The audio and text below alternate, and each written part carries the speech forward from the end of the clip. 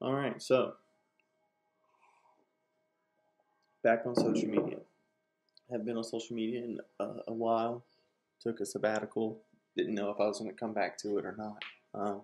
But social media became a real problem for me. I was just one as a father. I would just be on my phone swiping and swiping for hours and hours, and while my kids were just watching TV or they wanted my attention, and I'd be like, in a minute, that minute just turns into hours. Swiping through your phone, looking at nothing.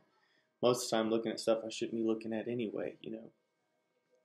Social media was also becoming it was creating a gap between me and my wife and between our intimacy, because I was using it to feed, uh, lust. Lust was my largest problem since my early childhood. It definitely affected any relationship I ever had with a woman or with a girl all through my adolescence, um, all through school, um, and it affected my relationship hard.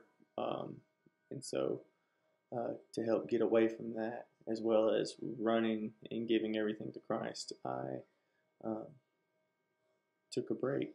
And so, but now I'm back.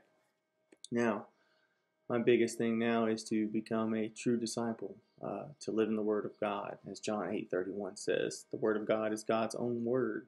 If we are His followers, we must do what He says. We can only hear what He says through reading the Bible. We're to serve others, and so I would like to serve, my friends, my family, the youth, other men.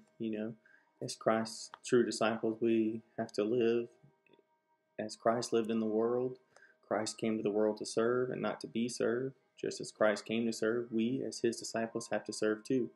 So, I want to serve to others.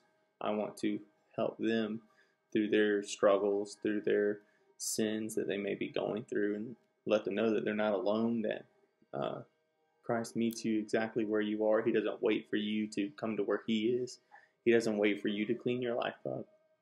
And so, um, through this new resurgence of my social media account, I'm going to be posting videos, hopefully daily, but we'll start off with weekly, going through my daily devotions, anything that God lays on my heart to share. And the biggest thing is I'm going to be open and honest and just unashamed of who I am, what I've struggled with, what I continue to struggle with, and being completely unashamed of being a follower of Jesus Christ. And that's what I am.